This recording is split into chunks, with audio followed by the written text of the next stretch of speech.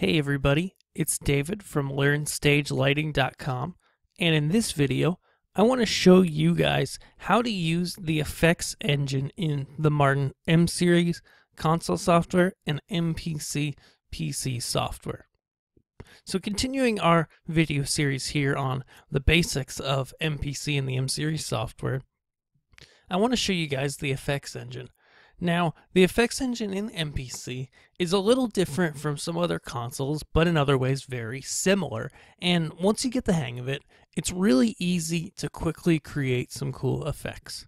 Let me show you how it works. First thing you're going to do is select some fixtures. I'm going to select these 12 Mac Vipers to start out. Gonna pop open our parameters here. To start, let's create an effect with intensity. I'm going to put my intensity at the center and then click over to effects. The console is now telling me that I'm doing an effect on intensity. You see that right there? It says on intensity.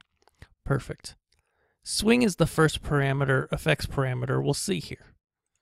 As you bring that up, you can see nothing happens because we haven't yet set a speed, but the swing is how far off of the base point the effect is going to travel. So our intensity right now is at 50%, our swing is at 100%, and so our effect will move 100% off of the base point when we add some speed. So let's do that.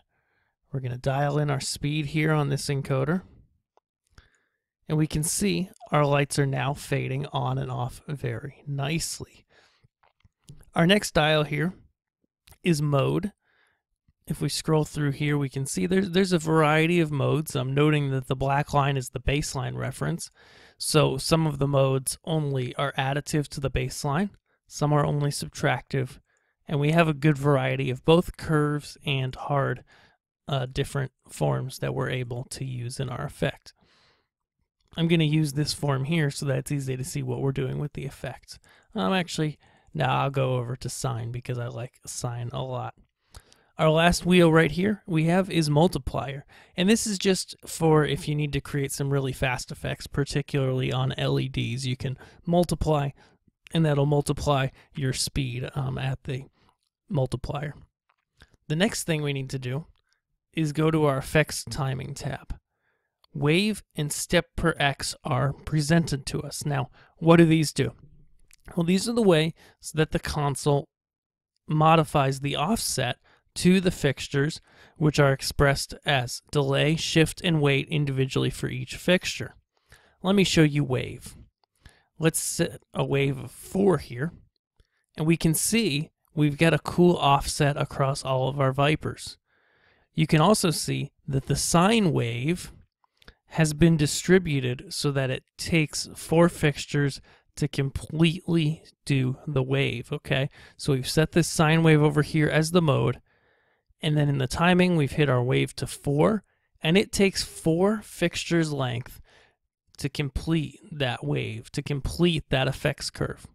Similarly, let me turn it off and show you step. We'll set step to 4, and we're going to see here, now each fixture is doing the wave on its own and then returning to the base point before it goes to the next one, and the effect itself restarts after every group of 4 fixtures. That's the 4 that we have set here. And so if you're like me and you've come from other consoles other than M-Series, you probably are more used to using an offset control that works a lot like wave.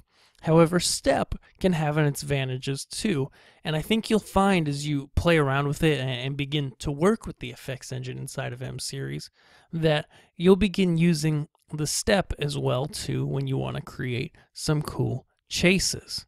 So I'm going to turn that off, guys, and in the next video I'm going to come back and show you guys some more things we can do with effects and the grouping tools. I'll see you guys there. Thanks.